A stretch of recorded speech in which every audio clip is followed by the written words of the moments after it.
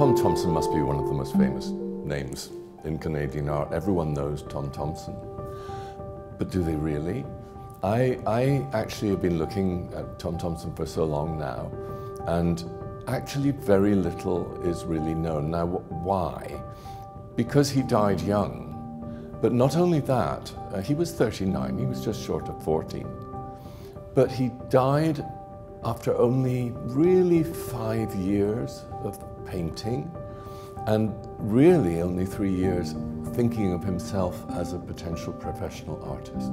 So there was no fame, there was no fortune, he hadn't actually made it, and he could have sunk without trace, but he didn't because he's a genius.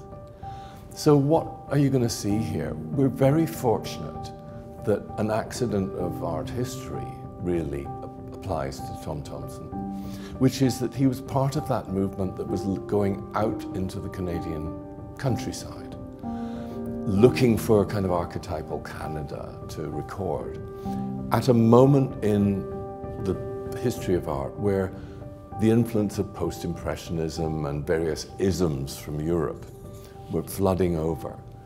And so the great liberation of color and brushstroke and expressive things happened at that moment. And then the other great accident is that if you're going out into the wilderness, there are no roads, very little in terms of rail travel. You had to camp, you had to portage, and you had to be able to paddle a canoe.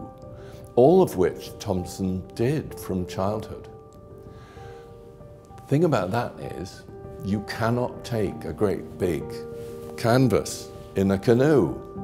So what you have to do, and what the Canadian artists did, was to create a lightweight box which contained their paints, and it had slots in it. So you had pre-cut pieces of wood that you put into the slots, and you used them to paint on. That was unique, really, to Canada. And then you took those sketches back to work in the studio later on an easel.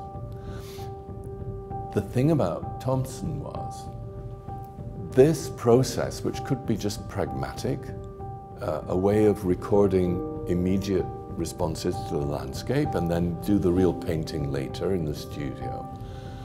It was the small oil sketches, as we call them, that he did on the spot, in the open air, fighting off the bugs. Those were where his genius suddenly emerged. And so, in the 3 or 4 years of his tiny career, he produced over 500 sketches that are amongst the miracles of Canadian art, and some 35 large paintings which he did in the winter, sitting surrounded by some of the best here. So that's what you take away from this show. The revelation of a genius, because that's what he was. It's mystifying how he did this. Responding directly to the landscape in these small paintings, the size of an iPad. He captures the whole of Canada in this tiny rectangle. It's absolutely remarkable. But the point I want to make, and that people need to realize, is if you look at the dates on these paintings all the way through, this is a large show, 130 objects. Look at the dates. It all happens within about 3 years. The earliest thing is 1912.